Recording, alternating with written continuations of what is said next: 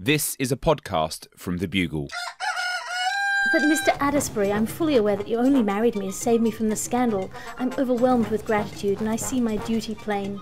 Her eyes were cast modestly down towards the hands in her lap, and she didn't see the sudden convulsive movement the vicar made by the mantelpiece, staring into the fire. I will do my best to be a most conformable wife, and never give you cause to regret your sacrifice. Sacrifice! Margaret, oh Margaret! 2 swift steps from the fire and he was on his knees before her. Margaret, forgive me. I never married you to spare you scandal. I was glad, I tell you, to have the chance to offer anything to one so far above me. I was selfish, only, though I cloaked it in fine words. I wanted you, only you. Her eyes flew up wide to meet his. Suddenly they were breast to breast, all doubts cast aside. Oh, Mr. Adesbury, call me Pericles. Oh, Pericles. Oh, Pericles, how foolish I have been, my love, only as foolish as the Gargle. This is the Gargle, a sonic, glossy magazine to the Bugle's audio newspaper for visual world. All of the news, none of the politics. I'm your host, Alice Fraser, and your guest editors for this week's edition of the magazine are Alison Spittle. Hello. Boo, boo, boo. And boo, boo, boo, and John Luke Roberts. Hi. That's what we're doing now, right? Yeah, yeah. We're impersonating chicks. Okay. Yeah, great. Yeah, but before we beatbox down and get into the rhythmic rap battle that is this week's top story, let's have a look at the front cover.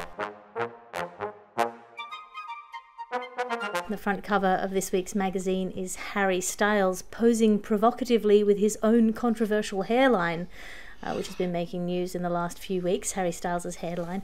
I don't understand why it's such a scandal that he may or may not be balding. To me, I don't really understand balding as an unattractive thing. To me, I like to think of it as a slow motion skull strip tease.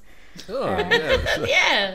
It's a beautiful nice way. Of looking at it. Yeah, they put balding people in bars, and people get entertained. Just get a nipple tattooed in the very centre of your skull and wait for it to slowly be revealed, and then start saying, "My eyes are down here." But what if you end up just ravaged by babies? They see it and they're latching on like nobody's business. You're trying to sing Watermelon, whatever it is, and there's a baby on your head ruining your concert. Ravaged by babies, ironically enough, the title of Harry Styles' next album. The satirical cartoon this week is the stressful American politics of recently past Thanksgiving being given a fast and the furious NOS boost by the introduction of weight loss drug Ozempic. A huge amount of hand-wringing in America about the impact of Ozempic on Thanksgiving dinners, just in case you were worried. That's hilarious. About how stressful it is. What's Ozempic? Oh, is that that's the thing you put in there and it makes your appetite go down? Yeah. It's the diabetes drug that people are using off-label to lose weight in huge chunks. I assume it doesn't come off in chunks. I presume it does. They carve you like a turkey. It's just gone every week. Let's jump into our top story this week. Top story is 2016 hipster paradise news, I guess, which is the news that Australian scientists, in pursuit of the Movember fundraising for men's mental health initiative, have managed to put a teeny tiny moustache on a red blood cell. The tiniest moustache measuring just 5 microns. They've managed to paste it onto a blood cell, presumably for a purpose, to create a moustache so tiny it cannot be seen with the naked eye, which, to be fair, any 13-year-old boy can do with enough effort. Alison Spittle, you've judged a moustache in the past. Can you unpack this one for us? Yeah, I love it. This is done by some Australian scientists, and it's to advertise that Movember is happening. It's to gain awareness for Movember, as if people aren't aware that Movember is happening. When there's about 6 different colleagues that are saying, "Don't worry, I'm not growing this mustache for fun. I'm growing this for cancer," and it feels like we give people the chance to be whimsical, but we give them the excuse to be whimsical with their with their body hair, and that makes me sad, because I think you should just grow a mustache because you want to grow a mustache. And I love the pictures that come with this story. It looks like this red blood cell is in witness protection, you know, and it's wearing a disguise for its own good. Maybe, like, what red blood cells, do they have like natural enemies within? Are they rivals with white blood cells, or do they get along quite well? There's like white blood cells, red blood cells, and plasma. And I don't want to make it like sectarian in your veins, but I wonder, like, how is their relationship, do you know? You mean sort of West Side Story? Yes, I would love to see a musical of. I would love to see any red blood cell try and click and go, "Hey, Daddy-O," you know, that would be wonderful. But I think they're probably more friendly colleagues than nemesis. Nemesis. Okay, I think if they're nemesis, you're in trouble. Basically. Oh God, yeah, that's a disease. That's some form of disease that no one's going to come out well out of that. I don't know. I'd like to see an autoimmune version of West Side Story. I think it could be. Hey, look, it's cancer. I thought I told you to get out of here 10 years ago.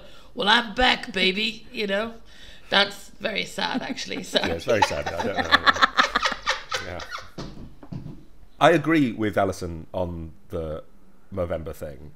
I think it's, and as somebody who often has a moustache, I feel like Movember is the coward's excuse for it. Just grow the thing. Don't take this pretense of charity to do what you want to do. Anything. It's a bit like a smaller version of when people go off to walk the Great Wall of China but raise lots of money for a charity while they're doing it. No, you just wanted to do something unpleasant for sponsorship. Don't do something that you wanted to do anyway, but you're looking for an excuse. And that's my angry. My other point is, why are scientists doing this? There's lots of other science which would be much more helpful than to raise awareness by making something that cannot even be seen. But that feels like 75% of all Gargle stories is, sure, why are scientists doing this when... Yeah, but there's not going to be... Imagine if... I don't think... There's always the chance of like an accidental breakthrough that they go, oh, wow, this applies to the... We're not going to get like... There's no world in which trying to put a tiny moustache on a red blood cell through a series of improbable occurrences ends up with climate change being fixed. It sounds like a decent screenplay. It does sound like the beginning of a upbeat, updated Jekyll and Hyde story where someone gets injected with the tiny moustache and it starts manifesting.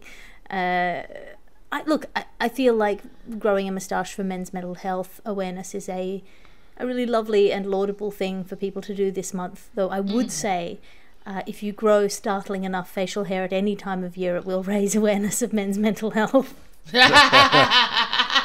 I'm just looking at this blood cell again.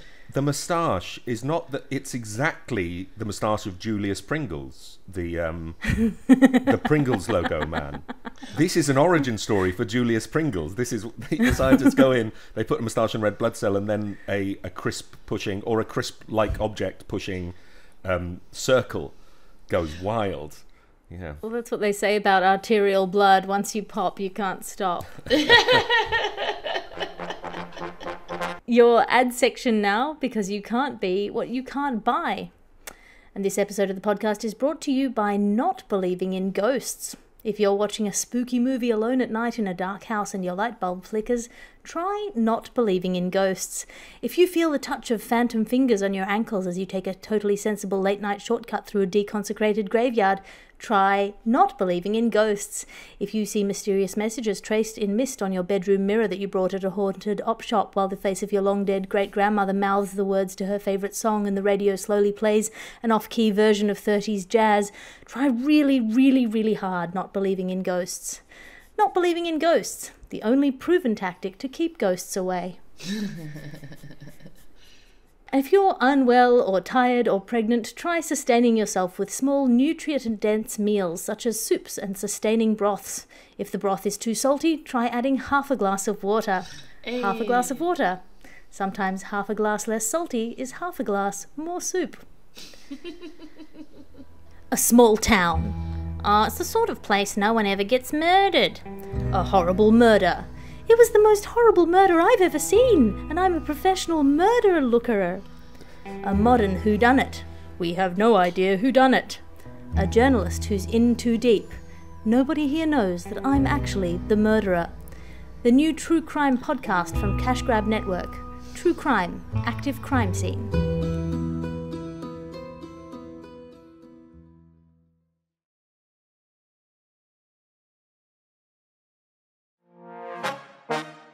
In other advertising news, this is the news that Meta, ex-Facebook, but not X, apparently has been accused of designing its platform to get children and teens addicted to it. Ironically enough, given that Facebook is now populated mainly by the over 50s crowd. But John-Luke Roberts, you've had an argument with an angry uncle on Facebook before. Can you unpack this story for us? Yes. So, well, that, I mean, you just did, didn't you?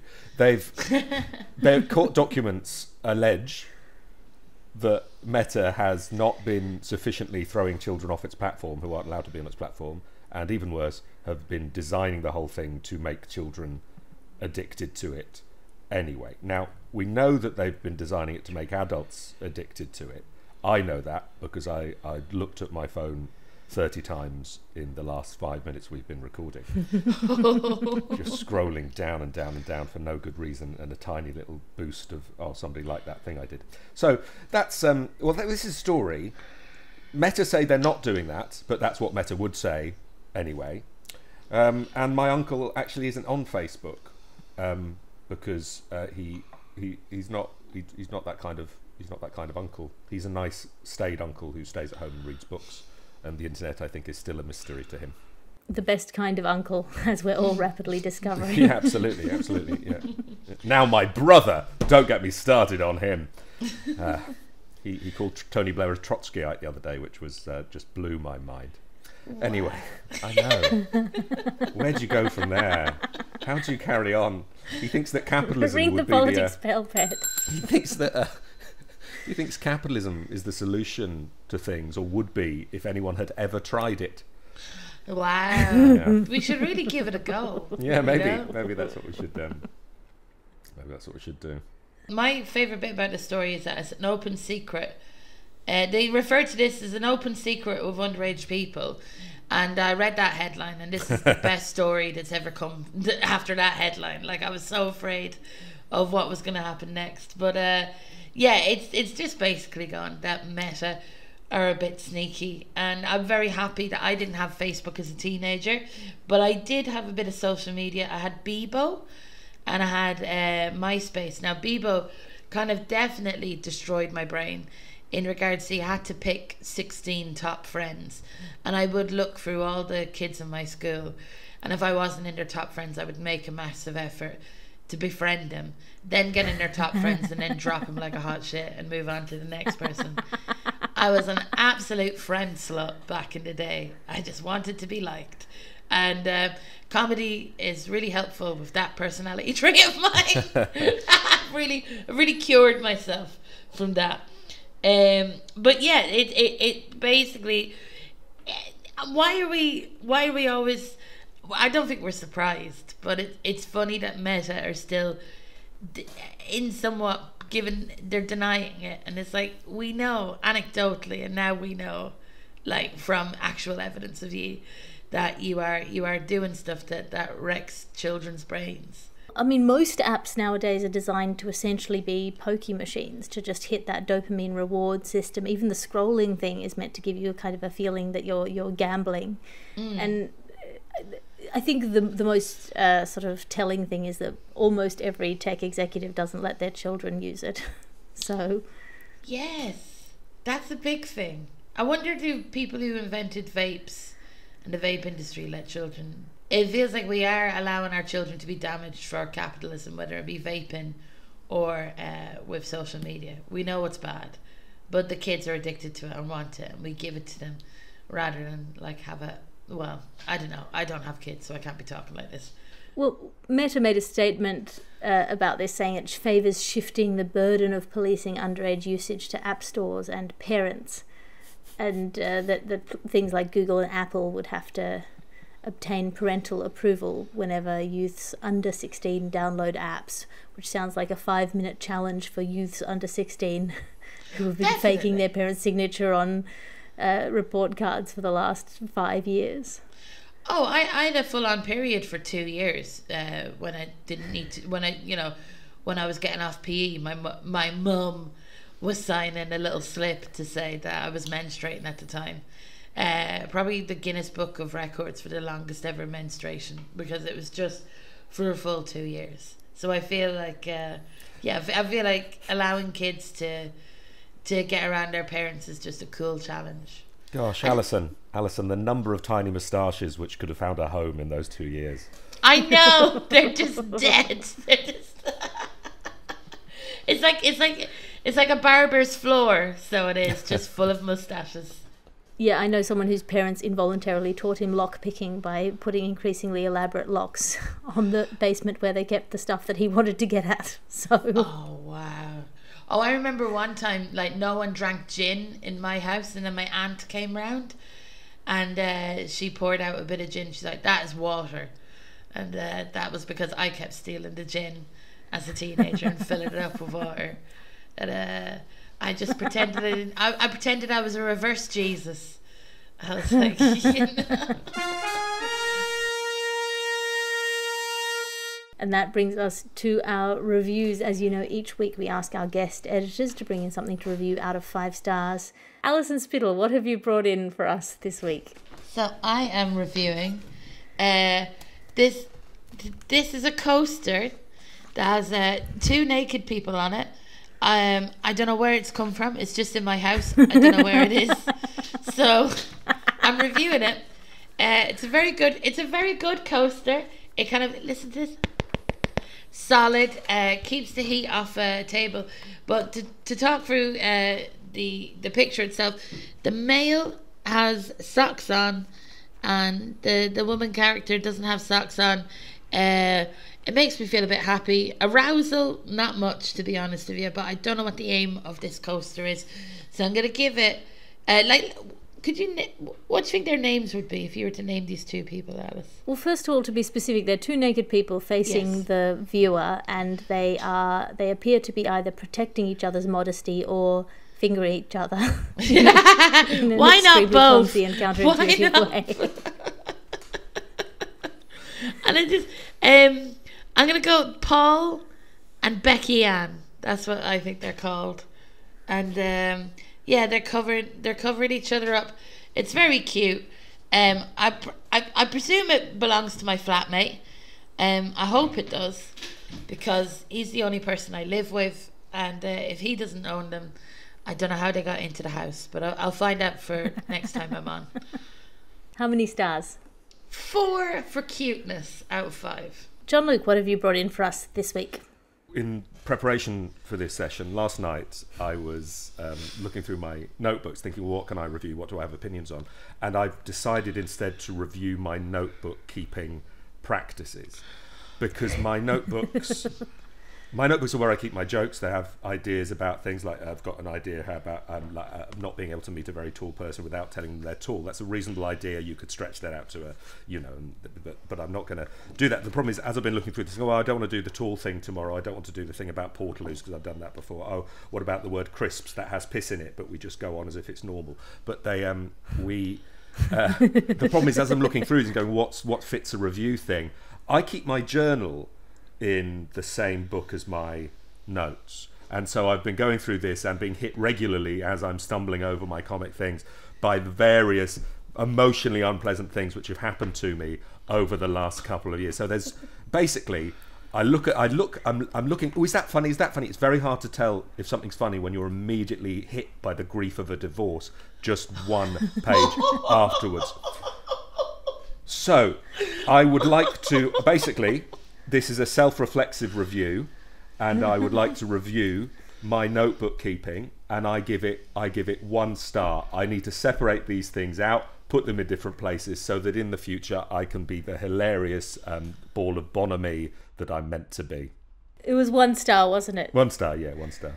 Well, I don't know. Artistically, I think 6 stars maybe. I think there's a beauty in there from the way that those things are put in contrast with each other and the things it can throw up. But I don't like it on a personal level. Artistically, it's shades of light and darkness interspersed seemingly at random, but actually, if you examine them, there's a deep underlying thread of commonality. Just like life itself. My notebooks hold a mirror up to life, as all art should. Oh, you've really brought me round. I think they're great. And in underage smell news now, it's probably the worst way I could introduce this story. Fashion house Dior has released a bottle of scented water for babies that is going to cost $230, which is significantly more expensive than Dior's best-selling fragrances for adults. You know, I love the smell of a baby. Alison Spittle, you also enjoy the smell of a baby. Can you unpack this story for us? Oh, I think this is one of the stories that filled me most with rage, because we must have had this conversation several times before. I'm probably not going to have kids, right? But there's nothing I love more than the smell of a baby's head. Like, genuinely, a smell of a baby's head for me is like wet earth in the sun. You know, like just one of those great smells that you can never recreate. Also, the pliability of a baby's head. It's like wet earth. I just love kissing wet earth. Just, but it's one of those smells that is the most incredible smells in the world, and I just can't believe that Dior would make a better smell than the top of a baby's head. They've described the bouquet, and I think it's got like, there was like smells of pear in this new baby water smell. I don't want my baby to smell like a pear. You know, I want my baby to smell like old milk and human skin, because that's what, isn't that the combo? What would you describe the bouquet of a baby's head to be like? There's nothing that it smells like other than itself. I feel like you could sell the smell of a baby to someone else, but trying to make your baby smell not like a baby is a bad move, because there's nothing that smells better than a baby in its own particularly, because it has that thing, that kind of controversial edge to it, like a truffle or something, where it is objectively sort of disgusting, but nonetheless impossible to turn away from. Yeah, I always used to resent when I would introduce people to my baby and they'd be wearing a strong perfume and they'd cuddle my baby and give me back my baby smelling of their horrible perfume instead of its babiness. I think you're right. I think a baby's head smells slightly like cheese. Do you know what I mean? Imagine getting a perfume that smelled like a baby. I would wear it, but I'd be weirded out by the people that were attracted to me. Do you know what I mean? Like, because I think people wear perfume. There's two reasons. And it's like either sex, because they want, not that everything's for sex, but they want to smell attractive, right? And the other reason people smell or wear perfume is to cover up other smells. The scent of the bloodhounds. What? Yes, that's big time. But like, you don't need to do that to a baby, and it's baby water, isn't it? So I presume you're bathing the baby in this kind of perfume stuff. That's the vibe it's given. Or is it just you're spritzing your baby? I think it's water, just because there's no alcohol in it, because they don't want to put alcohol in a baby perfume. That's fair. Although, because they took alcohol out of like a colic medicine. Now, my mum had I don't know why, because I'm the oldest child, but I used to babysit from a very young age with very young babies. Oh, I thought you were going to say you reverse babysat, and like as a 2-year-old you were looking after your 10-year-old siblings. Imagine that, yeah. But like, I changed my sister's first nappy, and have you ever changed a first nappy? Is like, it's crazy, because you expect like a little baby shit, I don't know, like a little poo emoji, but it comes out like mint sauce, and I was just so that was crazy to me, that it would be so green. And then I'm like, well, you meant the colour. I was just checking. You meant the colour, not the smell. So as a sidebar for people who are interested, what happens is when babies don't have any fat, they start with fur. They have like little hairs all over their bodies, and then as they grow fat in the womb, they shed all of their hair, and then they practice like breathing and eating by eating all the hair, and so their first poo is made up of this like horrific slurry. And after that, baby poo becomes remarkably inoffensive until they start solid food, because it is essentially just Milkway. cheese that was Yeah, in it's you cheese. It's half an human hour cheese. ago. That's what they named Baby Bells Baby Bells. You know? They're I harvesting don't think that human- comes I out think in if- wax-wrapped pellets. If I was the ad department for Baby Bell 2, I wouldn't lean into that angle. The thing is, what you've described, if the smell of the baby is naturally like attractive, and obviously that makes sense that there's evolutionary ways to to protect your baby. If actually this may be a safety measure to disguise the smell so nobody takes your baby to smell it. So you get to keep your baby because they think, oh no, that's just a pear. There's no need in taking those. I can get one of those at the supermarket. So I actually It's just think, an expensive handbag. yeah. Is that Dior? So what Dior are doing is a public good, and actually $2,000 to $230 to keep your baby. I think that's a great deal.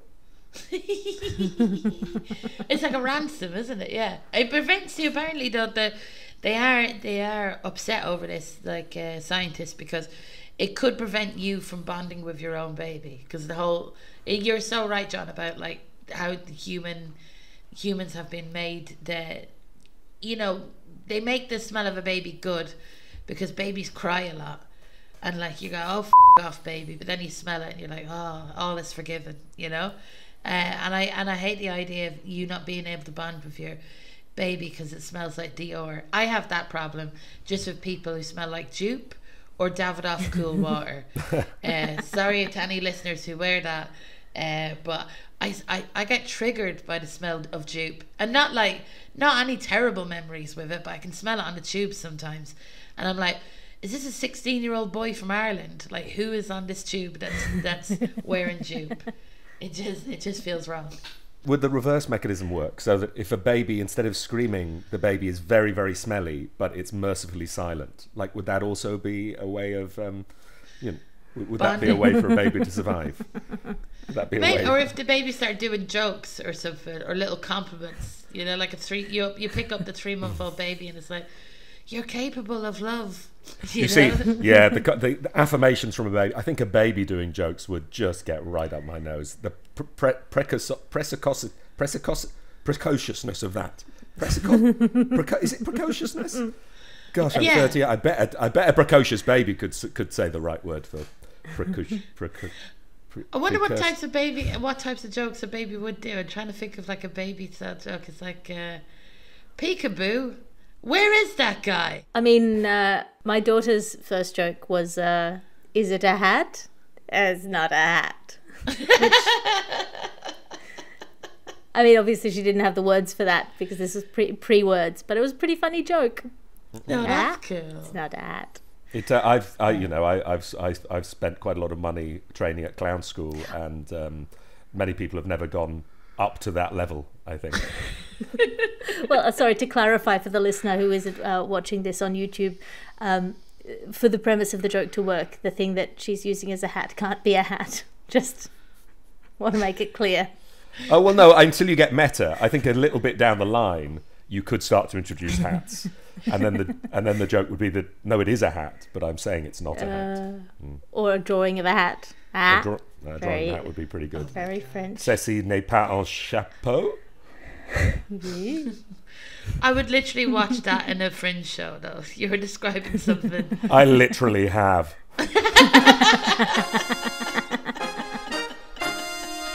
And in friendship news now, the news that China is in a friendship recession, and there are various people trying to remedy/benefit from that problem. Jean-Luc, you understand recessions. Can you unpack this story for us? Well, I see you say I understand recessions rather than understand friendship, so that's telling.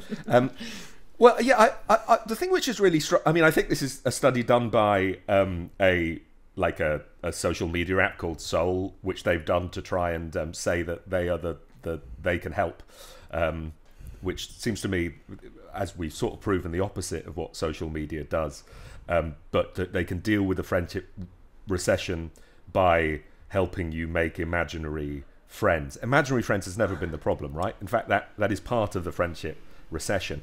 Although actually, if we should deal with friendship in purely economic terms, as like talking about them as recessions, maybe this is the right way, because money's kind of imaginary too. So we can just go completely down to, if we treat friendship like capitalism, we've got it solved. You don't need the chicken itself, you just need the coin that represents the chicken. You don't need the friend, you just need the little picture of a friend, and then you can sort this out. Maybe we'll have friendship inflation, where everyone has really, really big friends.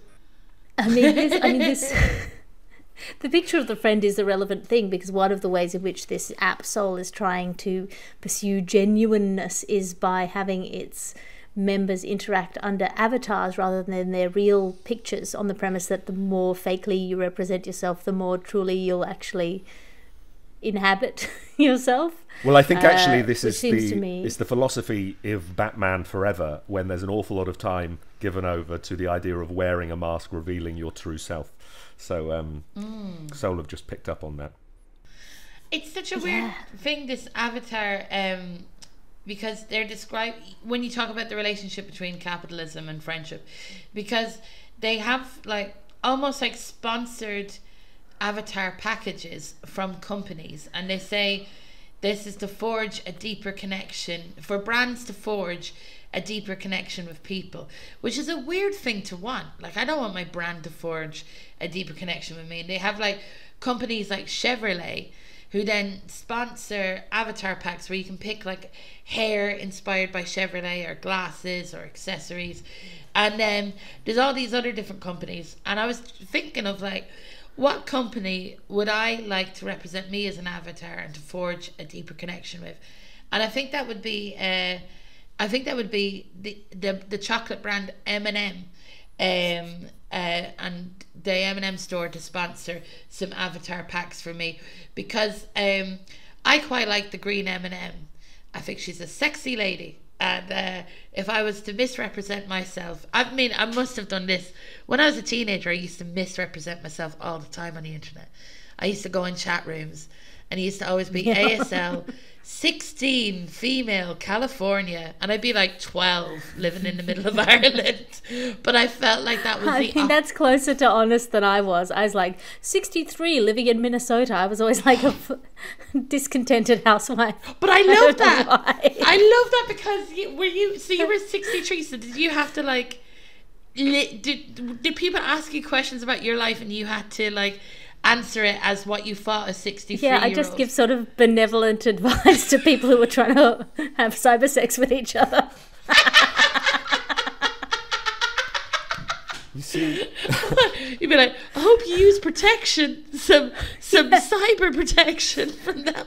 Don't jump into anything too quickly. Oh my God. That's wonderful. I used to go in this vampire chat room a lot as a teenager, and people used to really build up incredible worlds. When I look at it, you know, like, instead, the intro would be like a vampire walks into the tavern and puts down his coat and looks around. It's this incredible 3-paragraph intro, and then I would come in as like clown car on fire 69, and I would pretend to be a vehicle that's on fire in the bar, and I'd be like, the flames, and they would always try and kill me. They would, because I'd be annoying. I'd be like, I got a force field, you can't throw me out, until the moderators would throw me out. But I had a great time. That's what I used to do. It was a definite kind of cry for help from me. Like, well, to be fair, a flaming vehicle has just as much right to be in a tavern as a vampire. I mean, what's that vampire drinking in there? Beer? It's ridiculous. Go to a blood bank. That's what a vampire should be. You did that world a service by making it at least slightly realistic. Yeah, and also I have to wait to be invited in like a vampire. You know, you're like, come in, flaming vehicle. Well, but yeah, that was the thing I used to do. It was good fun.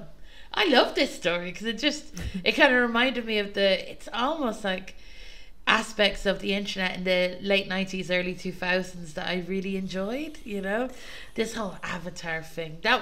This feels like a very early 2000s idea to represent yourself virtually. Second Life. One of the most menacing things about this article is Soul's the app Soul's attempt at monetization, mentioning among other things, that Gen Z consumers crave active involvement rather than passive consumption, which feels to me like the first of 3 steps that end with people having to do their own advertising to themselves, like the way you now have to beep your own stuff going through the checkout. My God. Have to, like, why would I like this brand? What's good about Coca-Cola? And then you have to do the work and make yourself want it. But it's like some advertisements, especially on the tube now, is very much like, it'll go like, you're working 12 hours a day, why not get a takeaway? And it just feels like you're basically on, life is shit, why not get a takeaway to keep yourself from going over the edge? Just try and feel if any single one of your red blood cells has a tiny moustache on it. Yeah. I just feel like this is the real last straw for all of those girls in like 2016 who got a tiny moustache tattooed on the inside of their index finger. My friend has a tiny moustache and then another finger that says YOLO. So when she goes like this, it has a moustache here and then YOLO here. So it kind of helps when she poses like that. She has a house now. She has a mortgage and a house. And fair play to her. Yeah. Fiona Frawley, I'll give you a call out there. Great comedian and great tattoos. And that brings us to the end of the episode. I'm flipping through the ads at the back. John Luke Roberts, have you got anything to plug? Well, if you're in London, I am hosting my hopefully annual Christmas gig as Geoffrey Chaucer, the medieval poot, on the 17th of December at 21 Soho. And who's on that? Rosie Jones, Hugh Davies, Frankie Thompson, Ella the Great, and Christian Brighty. And maybe a secret Christmas visitor. Ho, ho, ho. His father will have Father Christmas there. Father Christmas is going to be there. Also, my podcast Soundteep is coming back in the new year. And we'll hooray! announce that shortly. That's the podcast of too many podcasts. I'm very happy about that. And looking for that will be launching in February.